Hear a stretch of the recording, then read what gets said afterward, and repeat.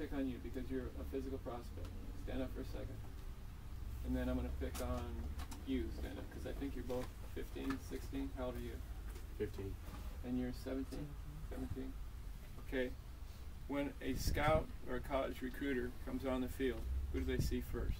The tall guy. Right. They'll never get to him. If he does everything he's supposed to do, they never write a report on him. Yep. But what usually happens with this athlete right here? He gets comfortable. He gets comfortable. And if he screws up, then the college recruiter or the pro scout goes to the next guy on the list. Your job is to not screw up as much as he does. No, I'm serious.